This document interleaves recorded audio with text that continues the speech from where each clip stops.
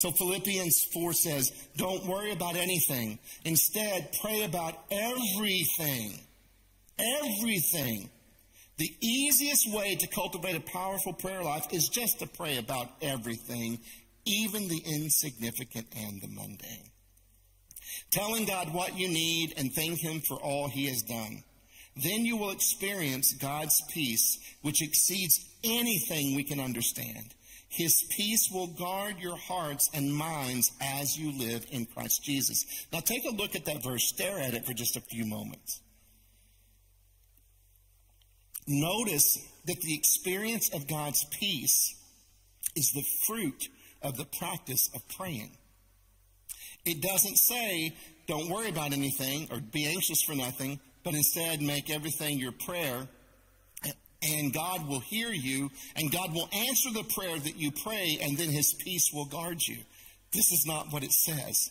There is no promise that the answers to prayer will happen in the way that we're praying them, but it does promise that if we will practice bringing everything to God in dialogue and prayer, particularly the stuff that we worry about, what it says is the promised response is that God will hear and peace will guard our hearts. This is so critical to understand because you need the presence of that space, especially when the prayers that you are praying don't turn out the way that you were hoping and expecting.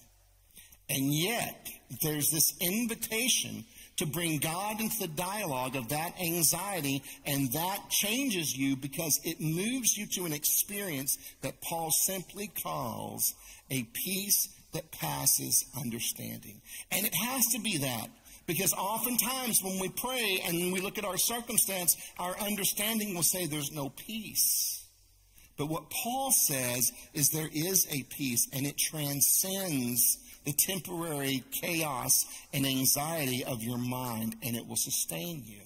So we make the things we worry about the beginning place where we create this prayer list.